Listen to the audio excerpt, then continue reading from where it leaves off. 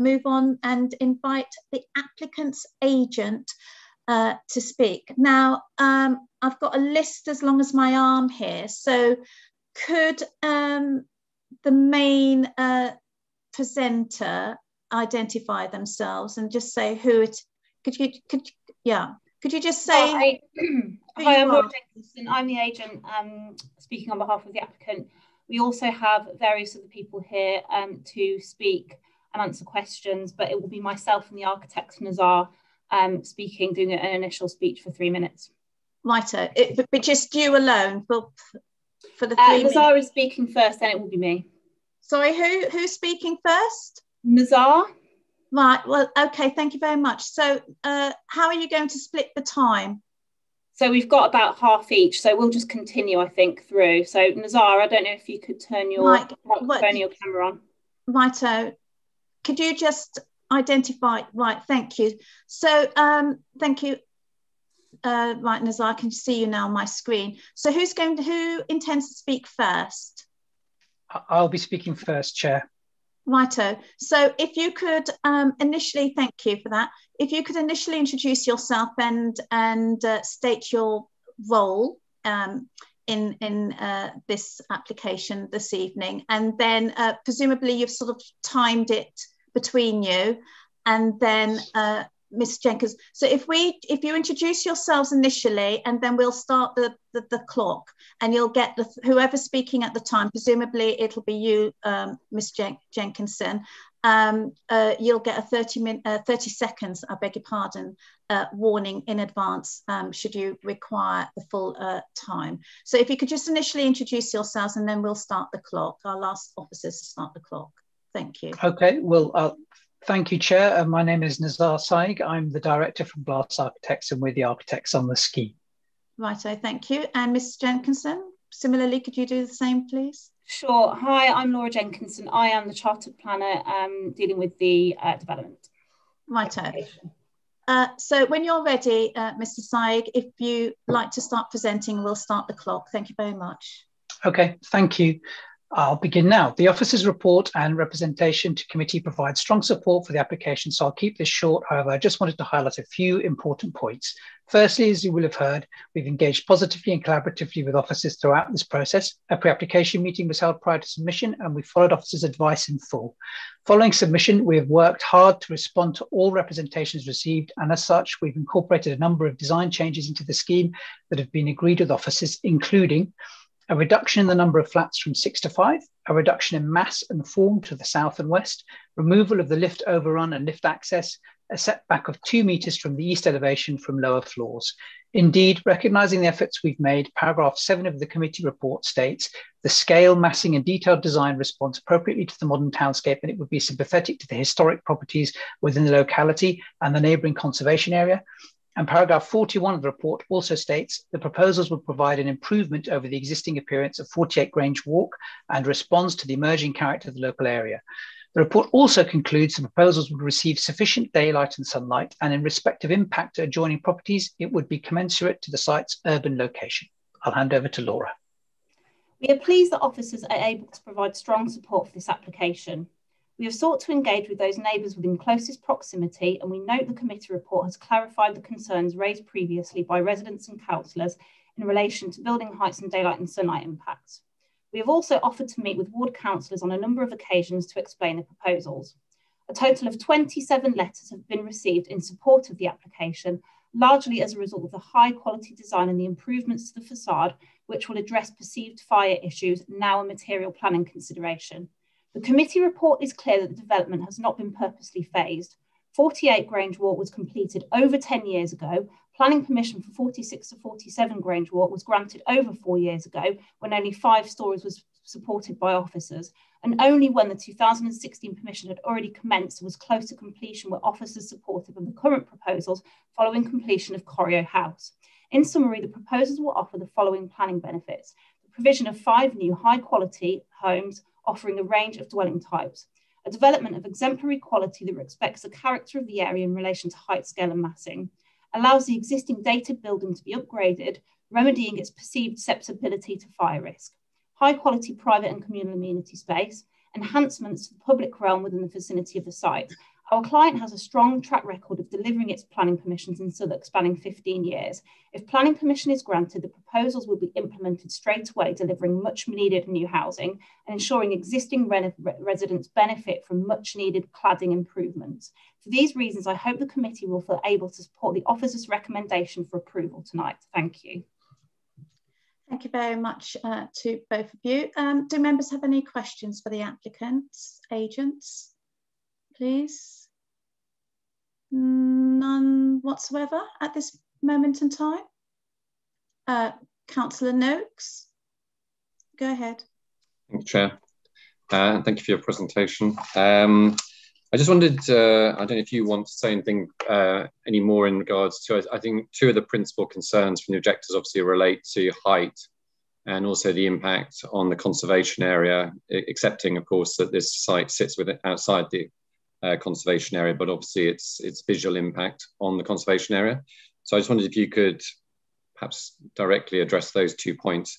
And the other thing, like, can you provide any clarity in regards to the 2015 application? Was that from yourselves or not? I don't know if that was or not, or if you know anything about that. Thank you. Thanks. Ignis, did you want to go first on the heritage impacts? Yes, if I may, my name is Ignis Froneman. I'm a member of the Institute of Historic Building Conservation. I'm the heritage consultant on this project. I think in terms of the impacts on the conservation area, what the guidance on setting tells us to do, and this is echoed in the NPPF, is first of all to look at the nature of the views and what they contribute to the appreciation of the conservation area.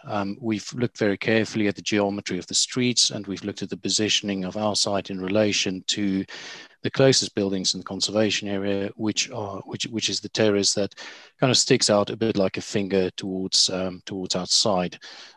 Now, we've picked a number of views, and we've very carefully looked at this. The proposed development can't be seen above those buildings, and it is part of a modern townscape, which is actually recognised in the conservation area character appraisal, which is adopted by the council, which talks about the contrast in the nature and the type of development to the east of the conservation area, and that's the area, of course, where the site is located. And so it's a very varied townscape context, and as you've heard from your officers, it's a townscape context within which the relative building heights are similar to that being proposed, and in that sense, the proposal doesn't do anything that doesn't already exist, but what it does do is it makes a transition between Corio House and the conservation area, so it steps deliberately towards the conservation area. Thank you. Councillor Noakes, do you have a supplemental, or can we move on to? I mean, the only sort of comeback I would make, I think Ignis was saying that it's that the proposed extension steps down from Corio House, but I think it's actually slightly taller than Corio House. So I don't know if I misunderstood. There was a slight break in what you said, but and then the other point was just about whether they had any knowledge of the 2015 application. I don't know if that relates to them or not. If I could just very briefly pick up on that. I mean, we are talking about 10 centimetres in terms of the height differential between Corio House and this development, which really, I think, to the naked eye would be imperceptible if you're standing on the street and looking at those two. So I think in reality, that's not something which would lead to an impact. I mean, I don't think I've ever heard of an impact due to a 10 centimetre increase in height. Well, I would argue 10 centimetres is 10 centimetres. It's an increase. Anyway, moving on. What do I know? Councillor Seaton. And thank you, Chair. And Chair, could we just hear whether they did have any knowledge of the 2015 application? Yeah, I'm happy to answer this question. So the 2015 application you're referring to was actually pre-application advice. So it wasn't actually a planning application.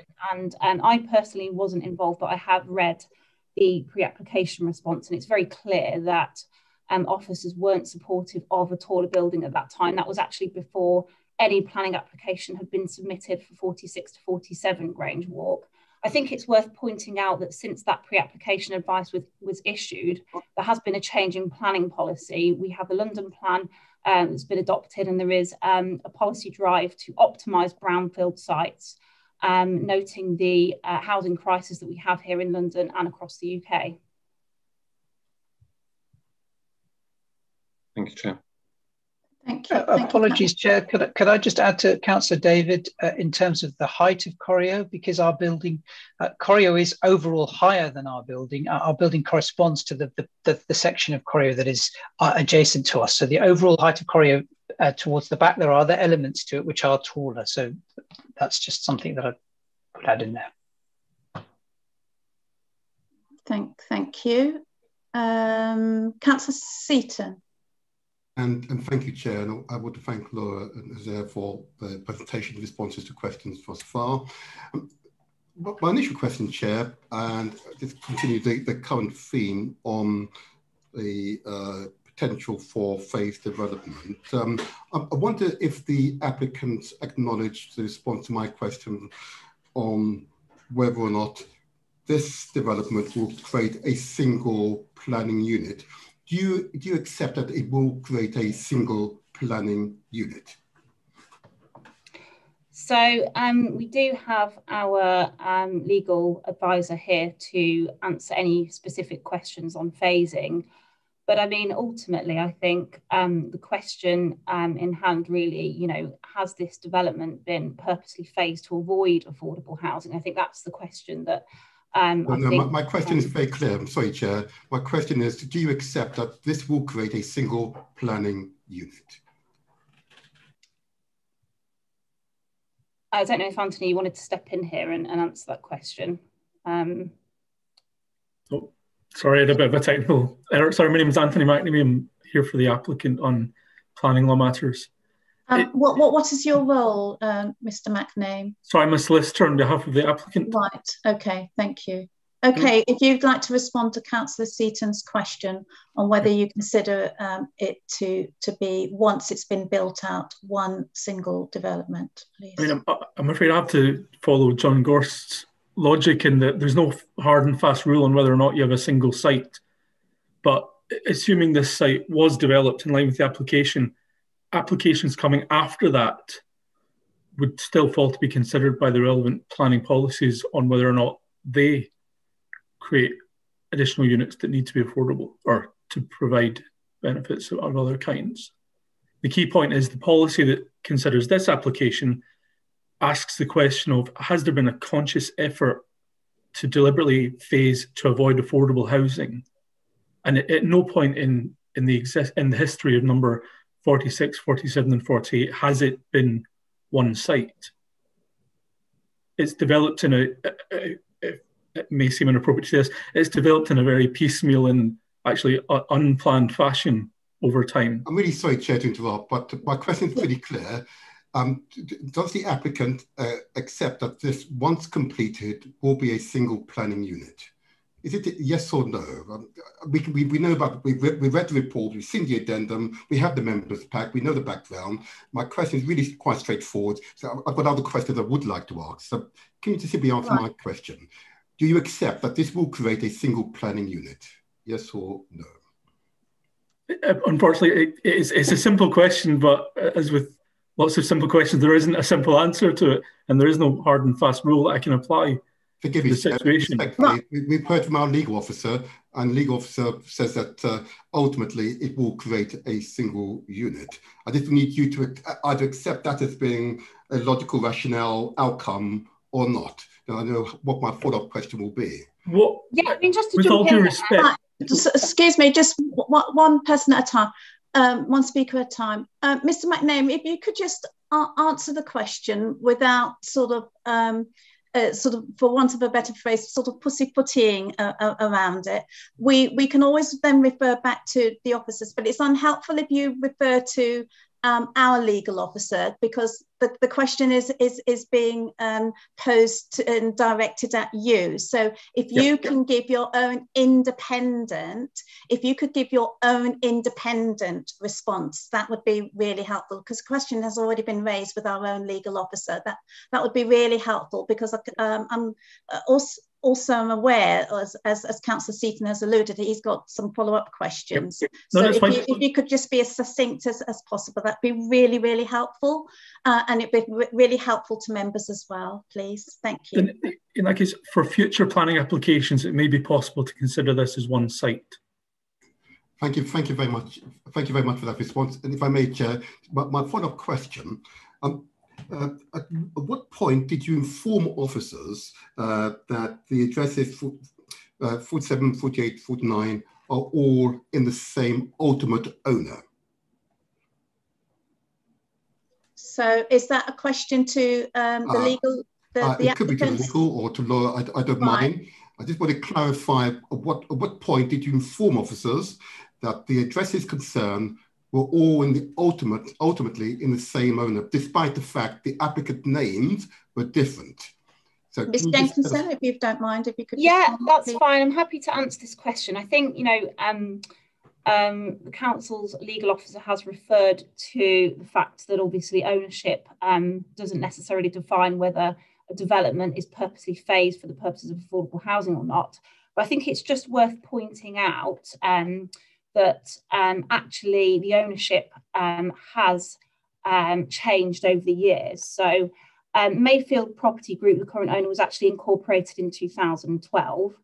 Number 48 Grange Walk was purchased in 2007 under Commodore Developments. It was completed in 2010, and at the time, Joseph Mansour of Mayfield only owed 10% of the business. Only in September 2019 did Mayfield assume 100% ownership, and that was on the freehold. Number 46 to 47 Grange Walk. Number 46 Grange Walk was purchased in 2017 by 48 Grange Walk Limited. That is owned 100% by Mayfield Property Group.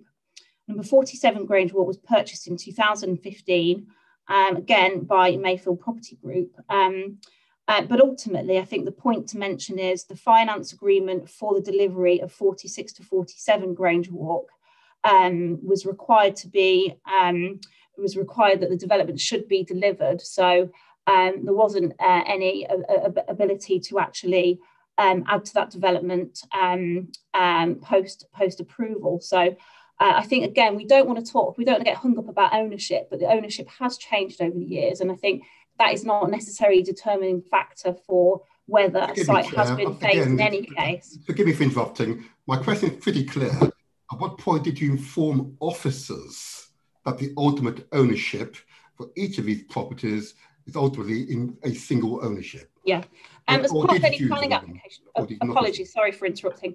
As part of any planning application submission, you are required to serve notice on the application forms to those owners who are effectively a freeholder, or those that have 7 years remaining on their lease. So on submission of all applications, we're required to serve notice. However, you know, ultimately, there isn't an absolute requirement to provide details of ownership as part of any planning application, apart from on the application form. Thank you.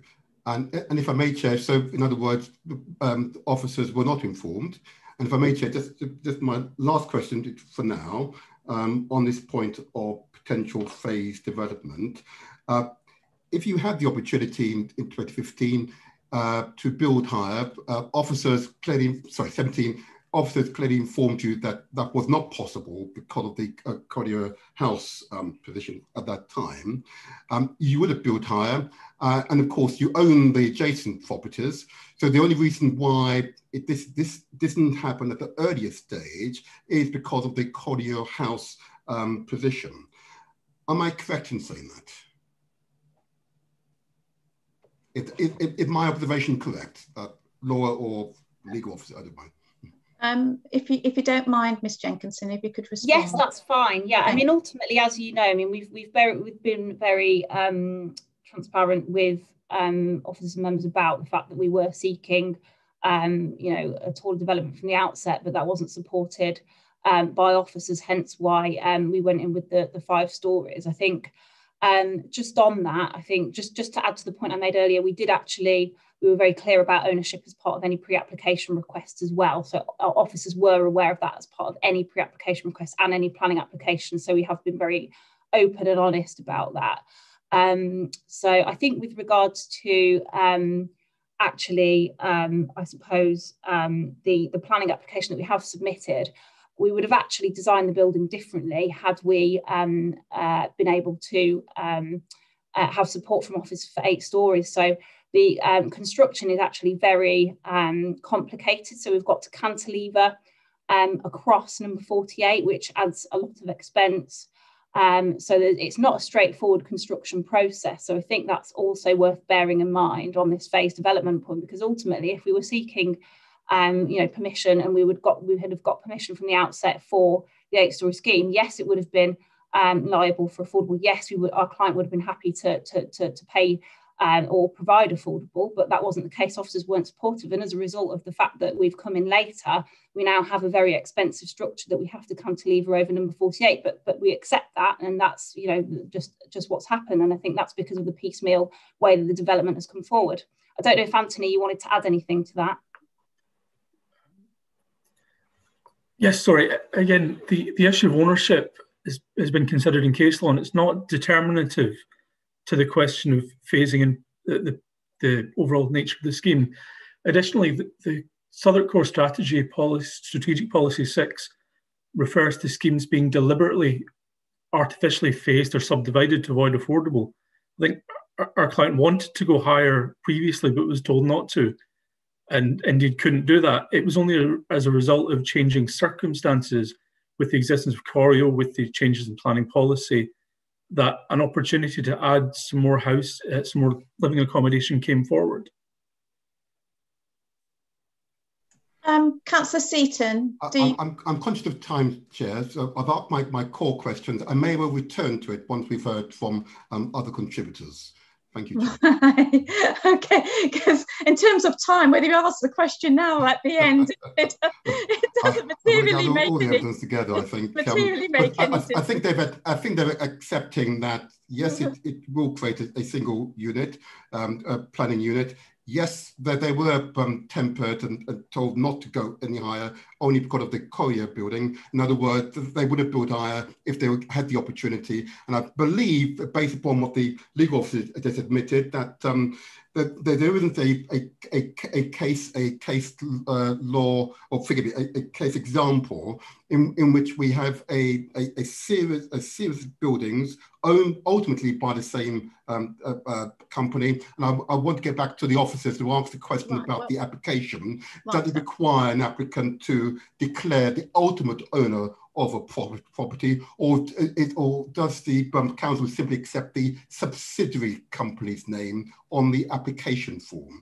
Which I suppose I need to wait until after the processes to ask that question of John, and that will give me the opportunity, if I may, Chair, with your indulgence, to ask further questions of the applicant and maybe other contributors. Righto. Well, you've given John good advance notice of that, and officers. So, can I just ask quickly a bit before moving on, Ms. Jenkinson? I mean, obviously, in your presentation, you refer to the application as being sort of exemplary built, but we've got a situation whereby the largest unit, i.e. Unit E, has a shortfall in private amenity space, and then a shortfall in communal space, which will then ultimately, should this application be granted, serve all residents on the site. So who are you ultimately marketing these proposed units for? I mean, who do you sort of envisage will be attracted to these units, please? Thank you. No problem. I mean, I'm not a residential agent, so probably, who would be interested in these units is a bit difficult for me to say. Well, Could you say a little bit more about the Yeah. fact you said it was exemplary? Well, I would argue, well, then it's hardly exemplary if you've got a shortfall, and the irony of it being that you've got a shortfall on the largest unit of amenity space and then communal space. So you're sort of inviting existing residents to use this outdoor space, communal space, which falls short of 15.5 square meters. Understood. I mean, I think there's different ways in which you can judge an exemplary scheme. So the first thing is on design quality. So I think in respect of the materials we've chosen, they reflect the character of the area. They are ultimately robust and high quality. In terms of residential amenity, we are meeting or exceeding the minimum floor space requirements. And also in terms of floor to ceiling heights, we're proposing very high quality developments that meet the Mayor's Housing SPG. We also have dual aspect units. We have high quality residential units which provide decent sized bedrooms, living rooms. Yes, we acknowledge there is a shortfall in amenity space, but ultimately, you know, this is a site that is in a very, very central location. It's a very high public transport accessibility level. We are only a short walk to parks and obviously to the river as well. So I think, you know, somebody choosing to live in this particular location, you know, ultimately has the city there at their doorstep and has, you know, such a high quality unit that with access to those types of spaces that we think that, you know, overall the residential quality, you know, is excellent. And I think the other point to note that Dipesh mentioned is that, you know, ideally, you know, amenity space would be provided over and above 10 square meters, but you are meeting, you know, the 3 square meters plus. So I think we have demonstrated its high quality. Naz, I think you wanted to come in there quickly. Yes, I did. Sorry, I'll just turn myself back on again. Thank you, Laura. Councillor Cleo, Chair, if I could just add to that in terms of we were working with an existing building. So this isn't a new site. So we have constraints that we have to work around. So I think given that we've been given these constraints of an existing footprint and 2 buildings that we're working with, I think we've gone as far as we can to get these units to be as exceptional as they can be. And as Laura was saying, the materials, we're using a palette that is high quality. We're using glazed brick slips and matte brick slips. We're using aluminium flashings. We're using glass balustrades. So I think the aim is to get a homogeneous look that completes the corner of the site and provides for something that works really, really well on there and uplifts the kind of the sort of urban context. And as Michael pointed out earlier, Michael Sakaris, you know, many sites do deal very, very well with corner situations. So I think that's really where we were coming from. So and in terms of amenity space, yes, there is a provision for communal and private, and we were within the guidelines given the constraints that we've been working with. But not with the communal space. Well, again, we have an existing building, so you know, we've managed to get some communal space. Many developments of similar natures don't even manage it on site. So I think again we've been facing constraints that we've had to work around. Thank you for that. We'll move on, colleagues, if that's all. Thank you for your presentations this evening. Thank you. Moving on to the supporters. And supporters are individuals who live within 100 metres of the development site and wish to speak in support of the application. I've got one individual recorded on my notes. Jennifer Wycherley, are you present, Jennifer? I am. Right, oh, there you are, thank you. Are you alone or are there others? I'm alone. Righto, so you've got 3 minutes, up to 3 minutes. As you've heard already this evening, the constitutional officer will give you 30 seconds warning as you approach the 3 minutes should you require the full amount of time. If you could kindly introduce yourself. Now, I will remind you that this meeting is being live streamed and a recording will be available on the council's YouTube channel. So you may choose to switch off your camera and address the meeting with audio only.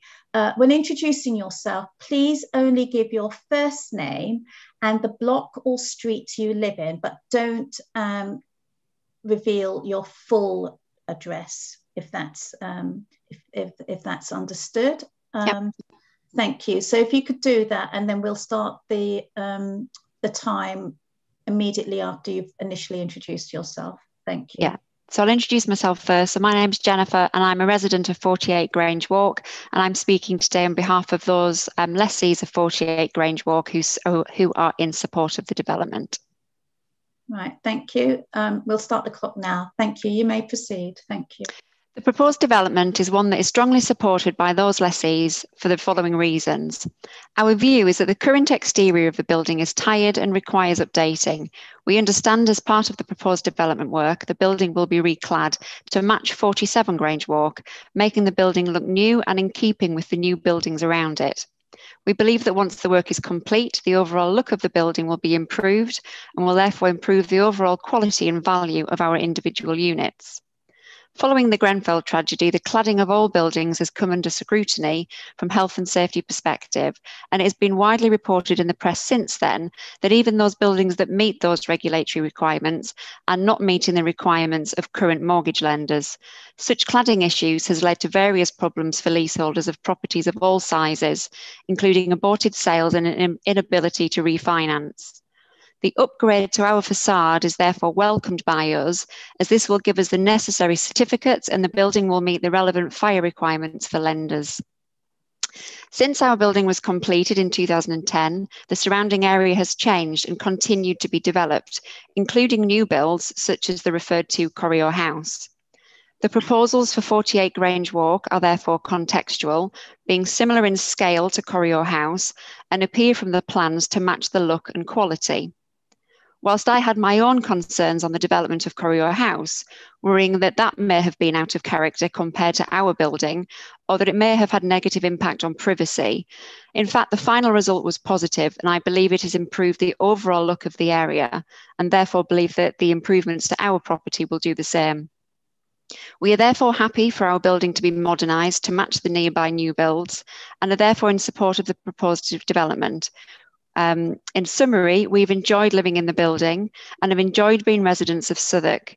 The improvements to the overall look of the building and the replacement of cladding will also help to solve a society-wide issue with regards to perceived fire safety, particularly from mortgage lenders.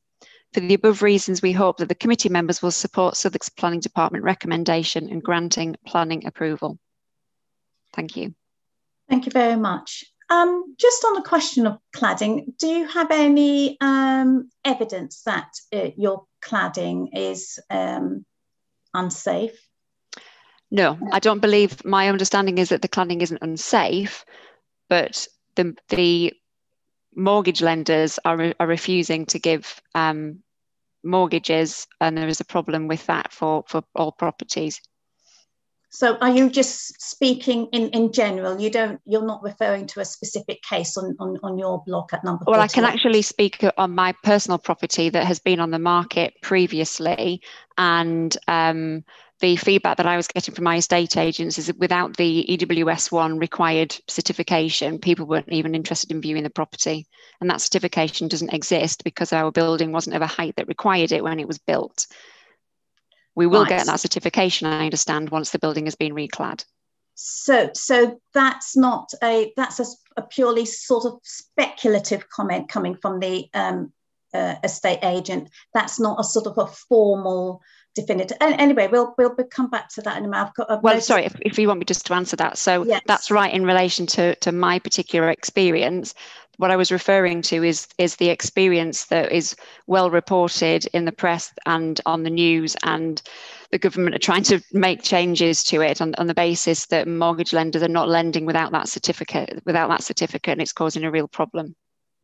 Righto, but I mean, I think for members here this evening, we would need to be, but sort of not, we can't, well, whilst we can sort of whilst we are aware of sort of speculative comments out there in the media, we have to be very specific to the development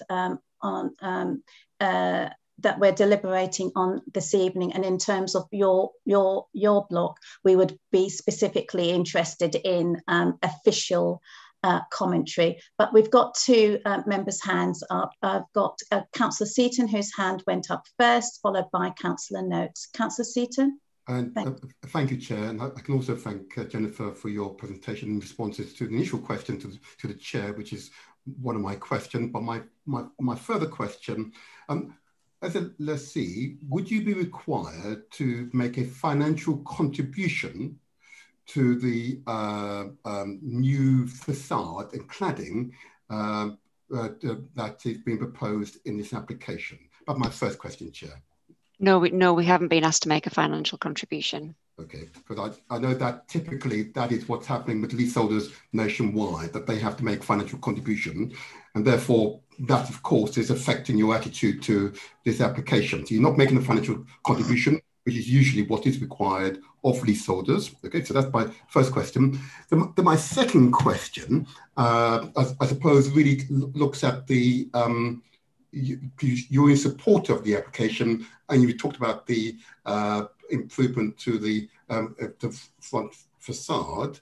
Have you had thought about the impact of this building on the adjacent buildings, such as the Collier building, and the complaints you most probably would have heard that the question of the daylight and sunlight impacts that this building will have? Have you heard those complaints, and do you have a view? That's the question.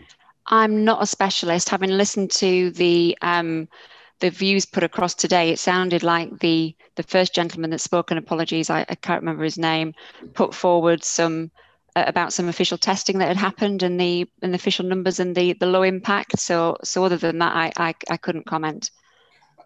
If I may, Chair, to be a bit naughty about answer for this, a quick follow-up, but go back to my original question. I've only one more.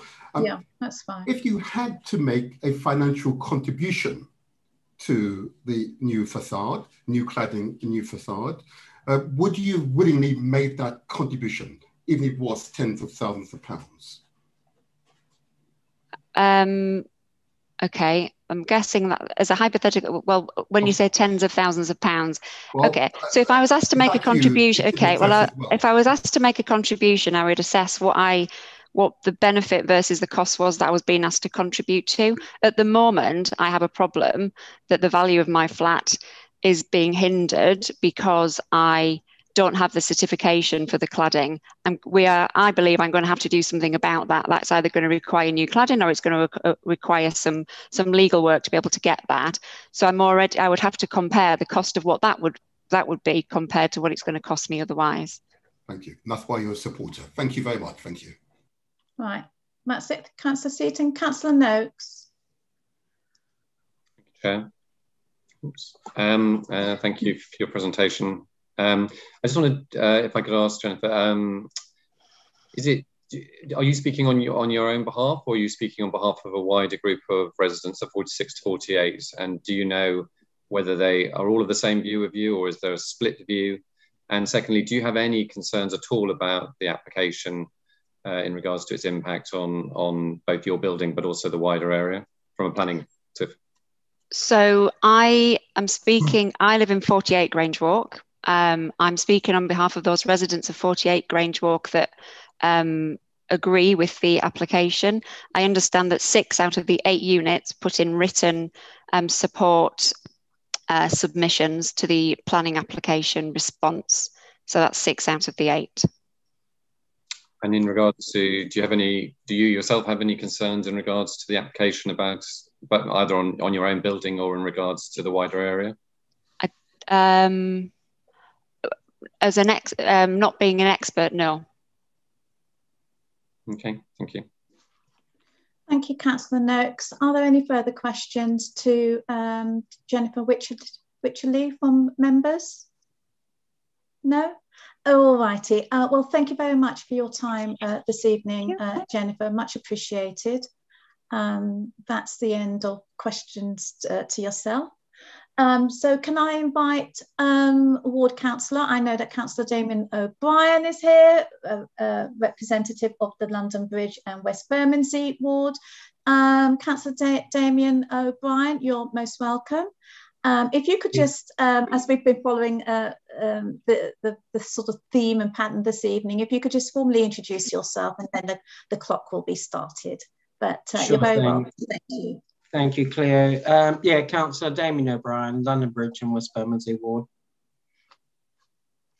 Okay, if we could start the clock now. When you Let me know when to go.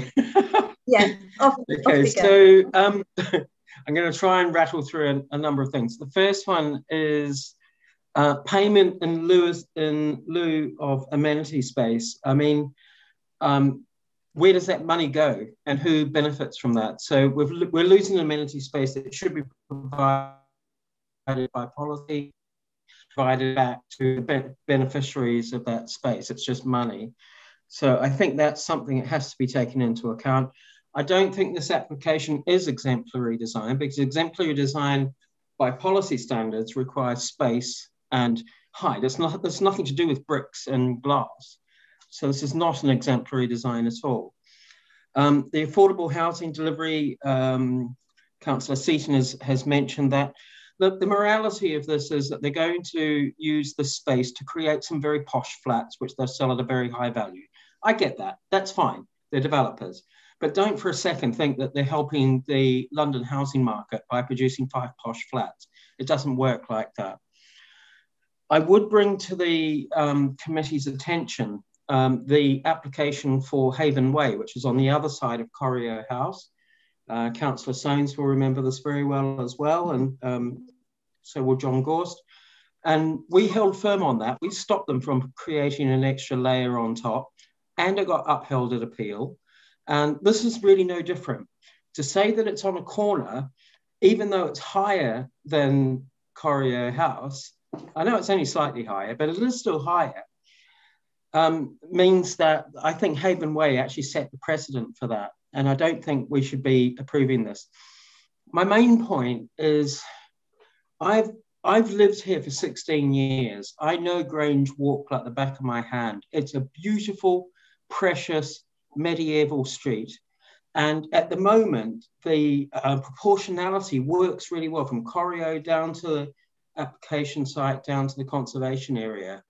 And it will be ruined if we add 50% more height to this application site. It will ruin it. And I just can't bear to see such a precious part of Southwark get ruined by someone who wants to build 5 flash flats. I mean, it's just not fair. And I think we as a committee, I don't know how much time I've got left, we as a committee need to be the custodians of such an important part of our borough. And this is not going to do that. The proportionality is going to be ruined. We talked about the laundry line from like St. Thomas Street, from the Shard down to the bottom of Bermondsey Street. Well, this is a smaller version of that. And the context is going to be ruined. Forget about St. Vincent House across the road, because that's well set back. You know, it's got a big green area in front of it, and it's not really relevant, and it's not in the conservation area anyway.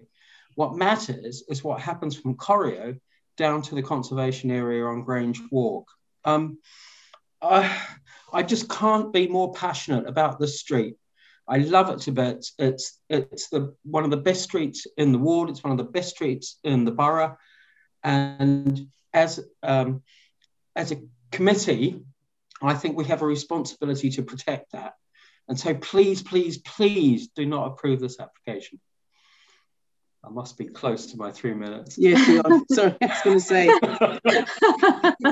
I did my best. Well, thank you, Chair. Thank you for your time, Chair. Thank you for your... not at all. Thank you, Councillor O'Brien. Do members have any questions for Damien, for Councillor O'Brien at all? Councillor Linfoth-Hall, and followed by Councillor Seaton. Thank you, Chair.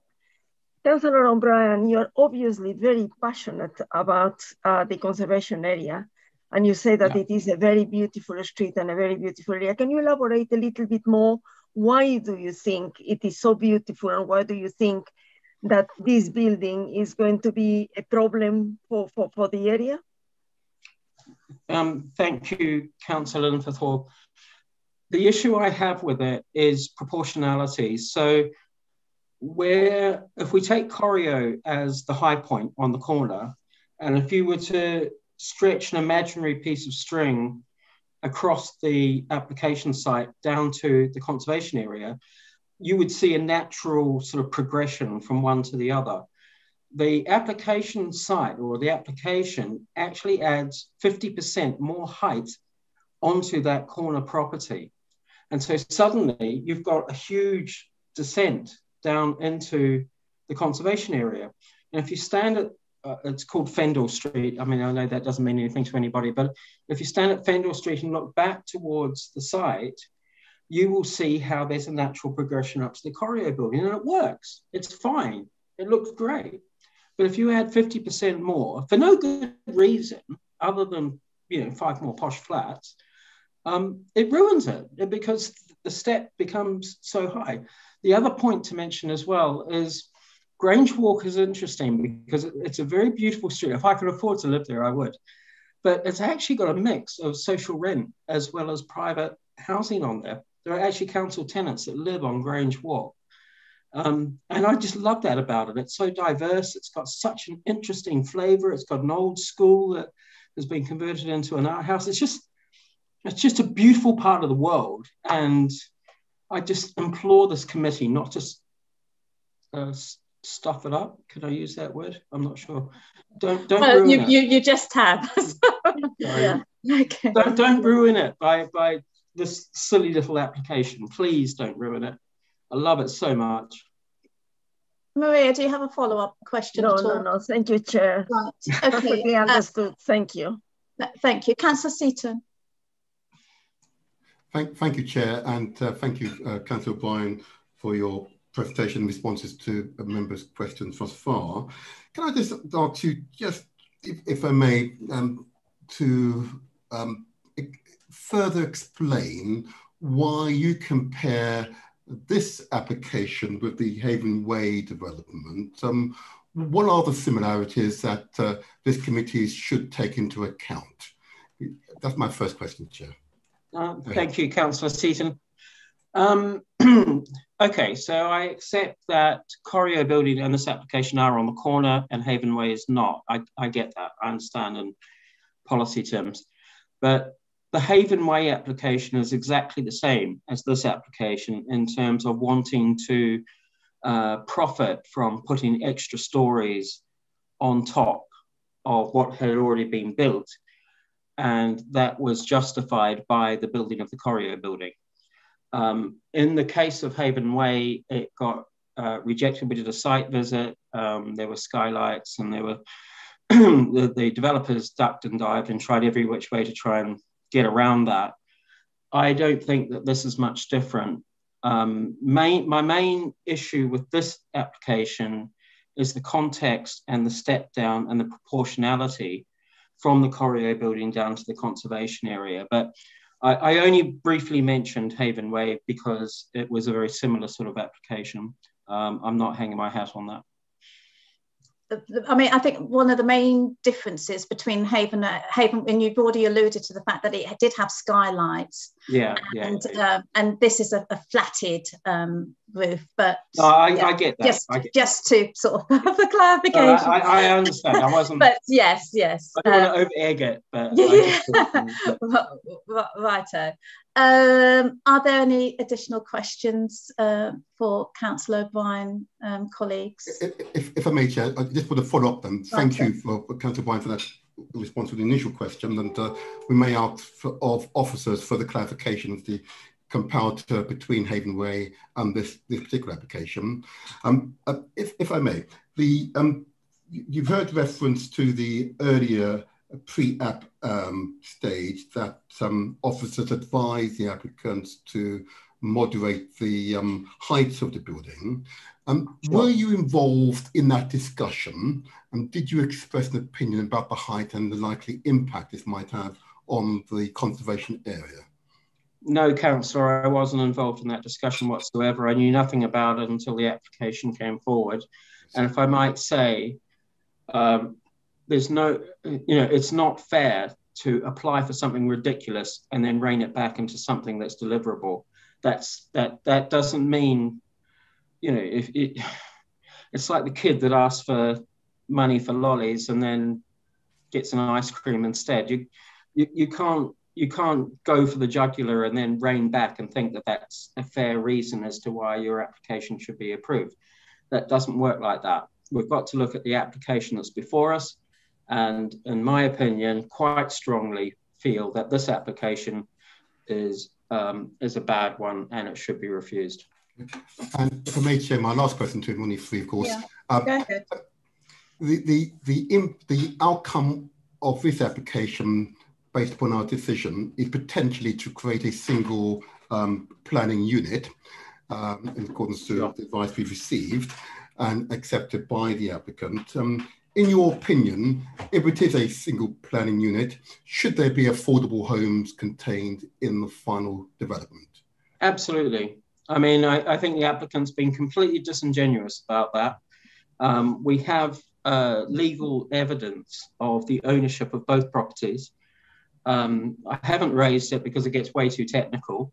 And, you know, you can, in a court of law, you could probably argue your way out of it. But at the end of the day, both properties have always been owned by the same person. I accept that it's been a while since they first developed the property and got planning permission, and therefore can probably slide away from doing. We'll have to take a view. What's your view? But what they're offering now is just 5 posh flats. That's it. I don't have a problem with that necessarily. There are developers, I get that, but they're not developing. They're not offering anything to the local housing market whatsoever. Okay. Thank you, Chair, and thank you, Councillor O'Brien. Thank you. Thank you, Councillor O'Brien. Last call. Any further questions to Damien, Councillor O'Brien, colleagues? No. All righty. Thank you very much, Councillor O'Brien, for presenting this evening. Thank you. So, colleagues, we've heard all our speakers this evening. So this is an opportunity for you to ask officers any additional questions or seek clarification on this evening's presentations. So I'm going to turn to Councillor Seaton first of all. Councillor Seaton, do you have any additional questions? I'll just to remind members, I mean, the main objections that we've received have been around the phase development issue. So we've heard from our own officers, legal officer John Gorse. We've had a response as well from the applicant's legal officer. So I'd just like to know, have we exhausted and have members satisfied themselves with officers' response to the question this evening? And if not, then this is an opportunity for you to ask further questions. There's been an issue around sort of sunlight, daylight. Our members are satisfied that with officers' responses. Once again, we've had quite a detailed tabulated report. Do members wish to ask any additional questions regarding that? And similarly around design. It's interesting, in the report it refers to the applicants, the application as good design. Applicants refer to it as exemplary. And we've got a shortfall of communal amenity space. Do you wish to ask any further questions around that, and indeed around materials, use of materials, and the quality of accommodation? In the addendum, we've got reference that that Dipesh Patel, the planning officer, referred to the footway and highways, and that is going to be written into the section 106. I would like to ask, ultimately, because there is repairs to be done, who ultimately would be responsible should this application be rejected? Because I understand that from the report that should it be granted, the applicants would, as part of the agreement, repair the footway. So that's a question that I would like to ask initially, but or come back to. But I've got Councillor Seaton's hand up, so go ahead, Martin. Yes, thank you very much, and thank you for that useful, very useful summary. I'd just like to clarify with the legal officer. I can't see him. Where is it? Oh, there you are. He's smiling. There you are. My initial question, and I have looked, is he able to refer to a precedence in which you have a common owner of two adjacent properties which are made into one, and where there is not an obligation, following on from the earlier response to my question on the creating a single planning unit, that there's not an obligation within policy to require that applicant to, provided it's exceeds the minimum of 10 units, here at 11, to provide at least one truly affordable dwelling. Is he able to refer to precedents that suggest that that is not appropriate, or indeed are there precedents that suggest that it is appropriate to ask for at least one of these dwellings are truly affordable in compliance with our policies?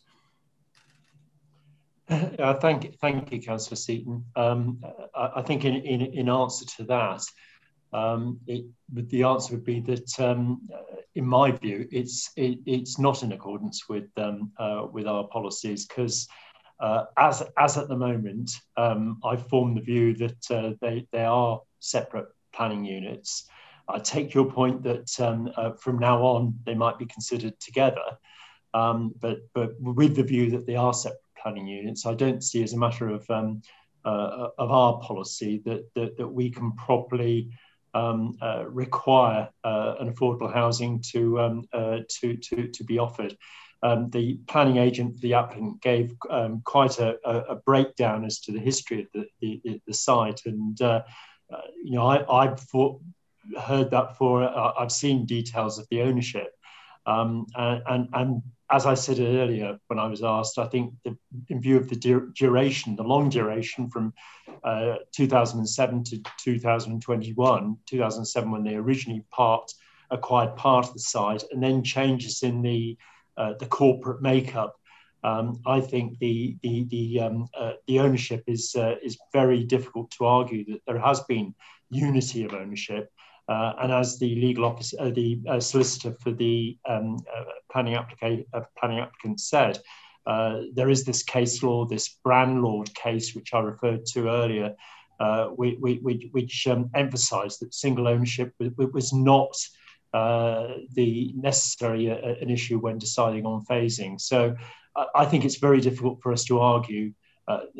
This is my legal opinion. Obviously, members don't necessarily have to accept it, but I think it's very difficult to argue from a planning policy point of view that we should be looking as this is a phased development or for a contribution for affordable housing. Much as I know that members would like to do that, and as I said earlier, officers are very aware of members' scrutiny of developers and also ourselves, and that's why we do look at this very closely, and we very much like to come back to you and say we think this is justified here. But I'm afraid that you're asking for my legal opinion, and my legal opinion is I think we're going to be in difficulties if we do rely on that particular point in these circumstances. Sorry, Chair. I know John and I know each other for a little while. You haven't actually answered my question directly.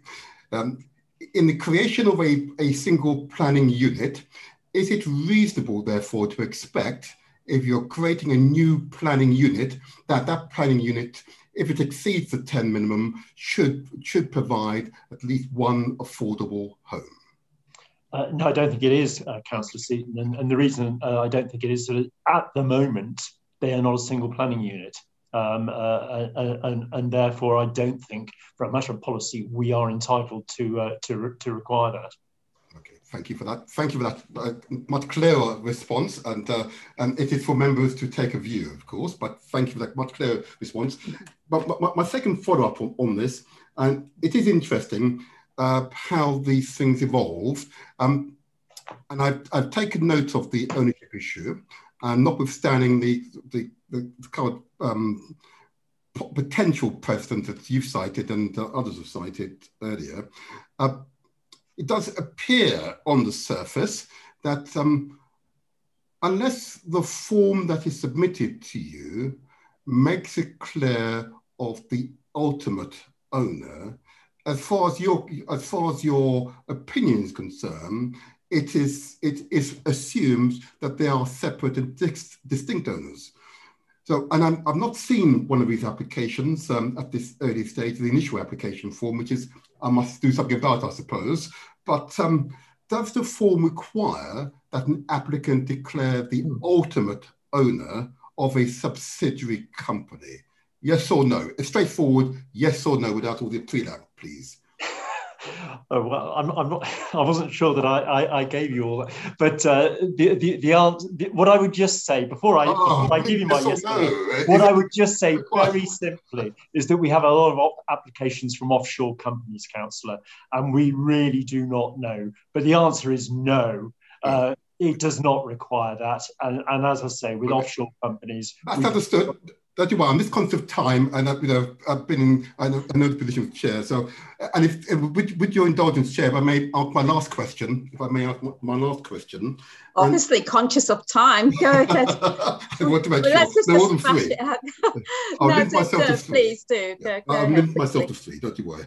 And if you've your responses that the planning department doesn't ask of the ultimate owners of a planning unit, and therefore that opinion, that fact is not taken into account at this stage. Your initial opinion is that to create a planning unit which exceeds the 10 minimum, there is, in your initial opinion, you're not referring to case precedent at this stage, there's not a requirement to provide an affordable unit, even if it exceeds our minimum, which is interesting. Okay, so if it had been 20, there wouldn't be a requirement to build to provide any affordable, which is a serious loophole, but I don't think that was intended. So my question, Chair, has to be this. In view of the potential impact this particular development will have on the conservation area, and the term used, and I think it's quite an interesting term, the washing line effect from the corner down to the conservation terrace houses. Thank you, Andrew. Thank you.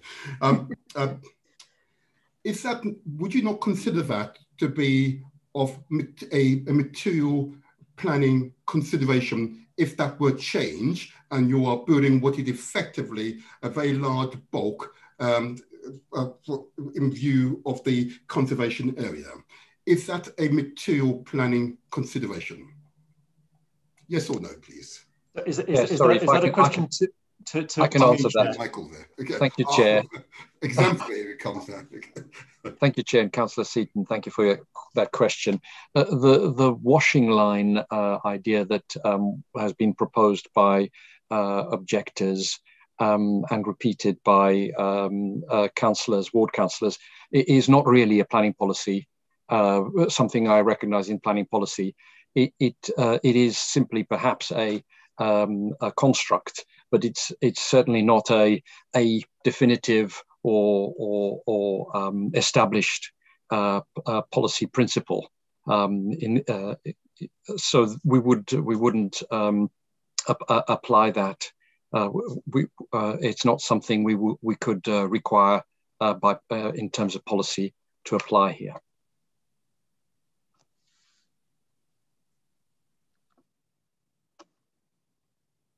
You're mute. You're mute. Oh, happy? No, Chair, but I restricted myself to 3. All right. Okay. All righty. John, just on the theme of sort of single unit based development, haven't we got a bit of a sort of oxymoron here? Because the shortfall or the communal amenity space that will be offered to all the residents, albeit that there's a shortfall. I mean, that is, it's by definition, it's being treated as a single unit, isn't it? The fact that, you know, the communal space, the outdoor communal space that will be created if this proposal were to be granted is then in use for everybody, current residents and potentially new residents. Well, Chair, that's a separate point, and as you indicate, I mean, that is a material planning consideration. It's because they're not providing that sufficient space, as has been said by councillors, it's not doesn't meet the requirements of exemplary design. So that is something that yes, you can certainly take into consideration, because that's not been met. The architect did point out, and I can understand it, the fact that they were existing buildings and therefore there was more difficulties with the design. And yes, there is that mitigation. But the fact is that it doesn't meet the policy requirements, and that is a consideration.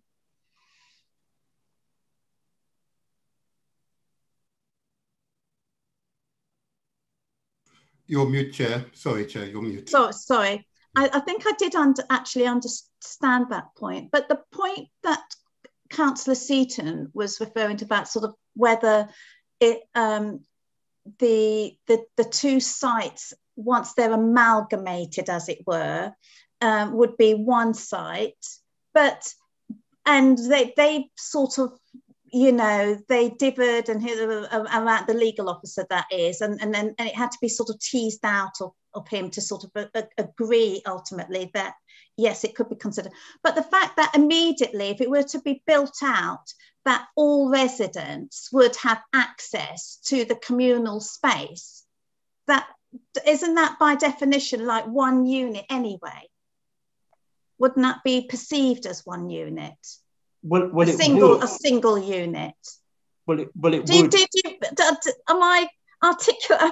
Do you understand what I'm trying to get at? Yeah, I see the point you're making, Chair. But the point is that it would be at that stage a single unit, but before they carry out the work, they are still separate. Separate, yeah. So I don't think that yes. changes. All righty. Thank you. Yeah, no, I agree. Councillor Noakes, you've been very patient. Thank you. Yeah, just two final questions. I think for me, the key issue is really around the impact on the conservation area.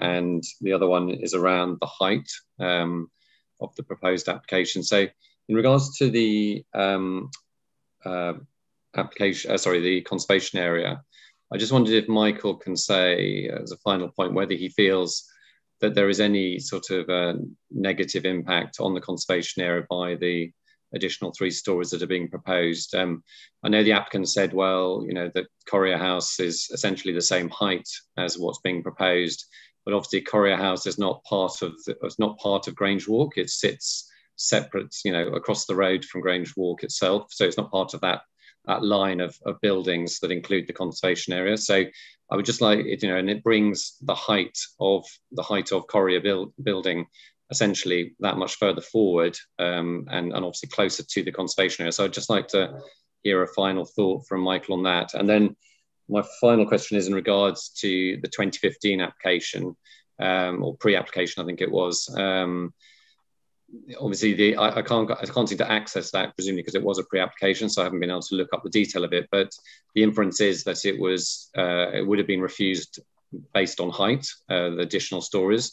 And I just wonder, I'd like clarity as to why our position has changed in relation to why this additional height is now acceptable when it wasn't considered to be acceptable in 2015.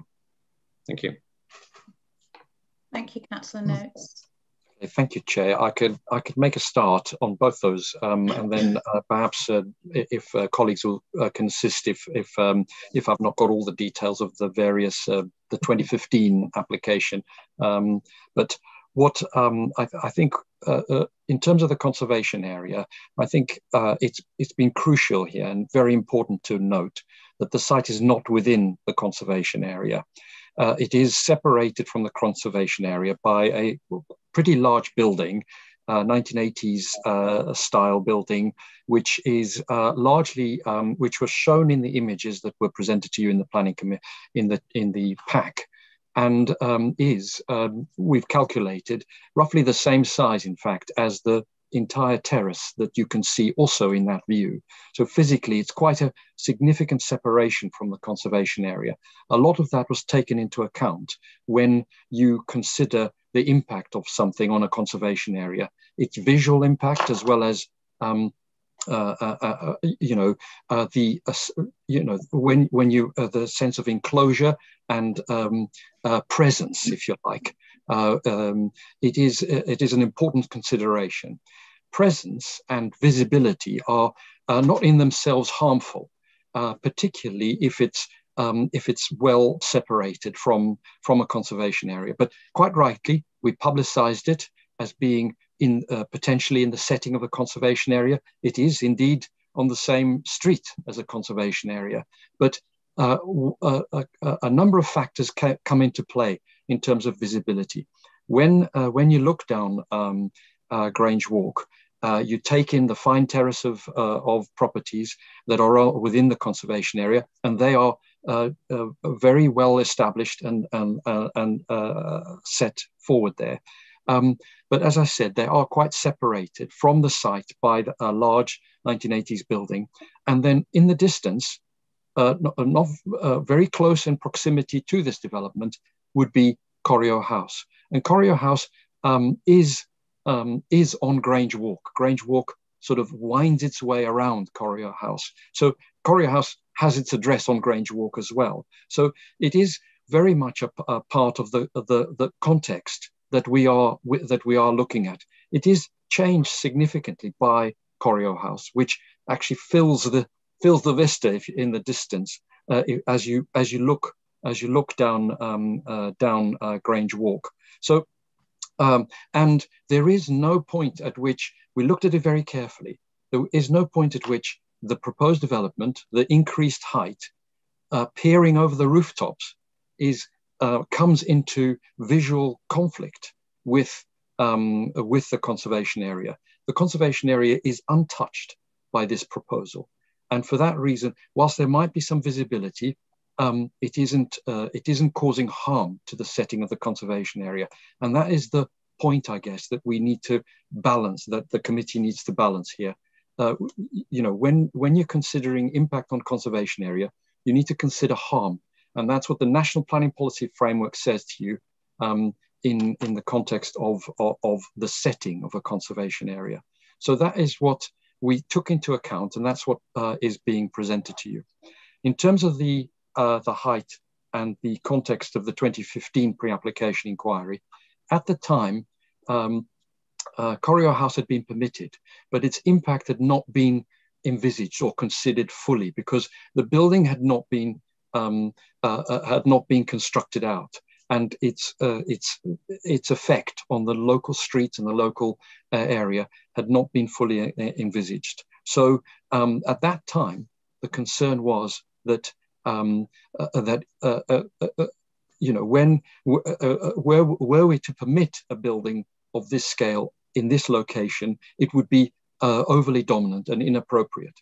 But when we now, in the fullness of time, and now that Corio House has been constructed, it is clear that this building would come back within the prevailing height, the established heights. The words that I used, or that I used to present the point about the height and answer the earlier question about height.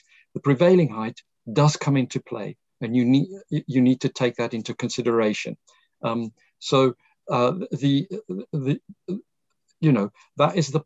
is how we viewed this proposal in the context of Corio House today, and how we viewed it in the context of the permission, but unconstructed at the time in 2015 of Corio House at that time. Dipesh, is there anything you want to add about that, sort of the actual dates of the Corio House permission and the pre-application advice? I think just to follow up, I think you've answered, covered most of the points, but at the time, just reiterating that point for the pre-app, Corio House wasn't completed. So I think I mentioned in the presentation, we took a precautionary approach in advice on height and massing. And as Michael mentioned, after the Corio was completed, it became clear that the site could take some additional height. Okay, thank you for that detailed response, Michael. And then, Chair, can I just say that if you'd like to have a screen break as well? Yes, yeah. So what time is it now? I haven't got a clock. 8:20. Was it 8:25? Right. So if we return at 8, no 9. It's 9. Sorry. 9:20. We'll return at 9:30. 9:25. Yeah. Okay, we'll return. We'll have a quick comfort break